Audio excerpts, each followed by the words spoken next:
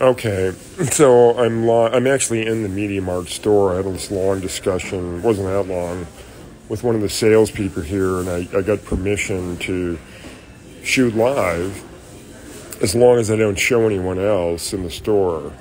So I'm thinking, I'm not going to show it, but they have a MacBook Pro M2 on display. And unfortunately, I couldn't even buy a MacBook Pro here today because I don't have one in stock to buy. So if I wanted one immediately, I can't do that. But it's like 4,000 euros for an M2, I think. I don't know. And then I go, well, you know what? I don't like Apple that much anymore because I'm locked in when I buy something. And I screwed up the last time because I needed more juice. And besides, if my laptop is stolen, so I need a new computer. And then I go, hey, what about, well, I asked him, what do you use? And of course, he uses Windows. And I know why he uses Windows, probably because it's a lot cheaper and you get a lot more bang for the buck sometimes, particularly if you're a gamer or an AI person. So they have all these gaming machines on display here with NVIDIA GeForce RTX graphics cards, which I don't know how many processors. I mean, I gotta look and figure out all the specs here, but Intel Core, GeForce, AMD. Now Intel is probably a little better than these, but maybe not. That's a Ryzen. That's what I had in my server. So that's AMD Ryzen 7 GeForce, AMD Ryzen 7 GeForce, AMD 7. Well, it's a Ryzen. And generally speaking, the more money you spend, the better machine you're going to get. So, what do I want?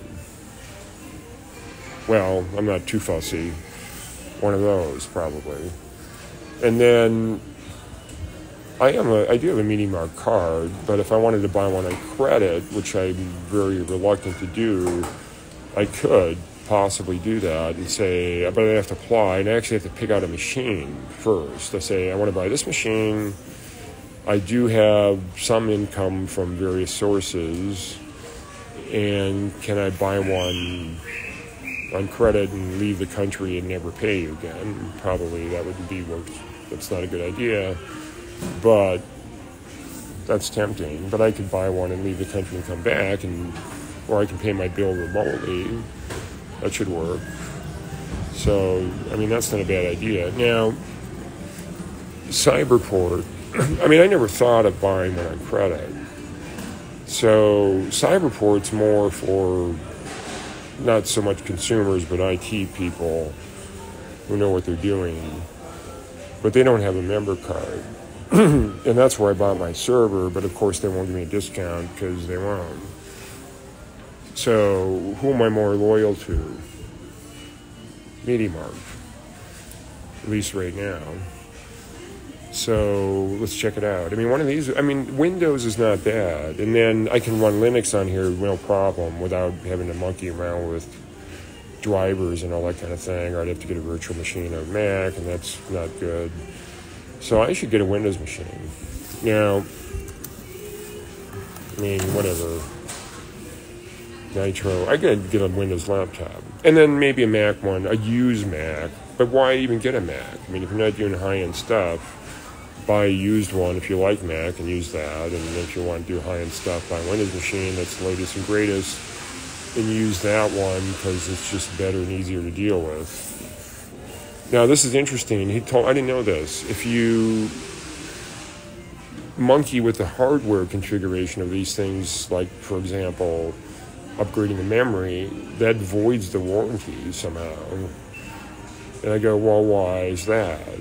That doesn't seem fair. Why can't you add more memory yourself, or even have the store do it, or have HP do it? I mean, who makes these? Somebody. One of them was HP. Yeah. Oh, there's a gaming one. What's this one? I mean, they're all gaming. RTX GeForce AMD Radeon AMD Ryzen 7. That's Lenovo. Nitro.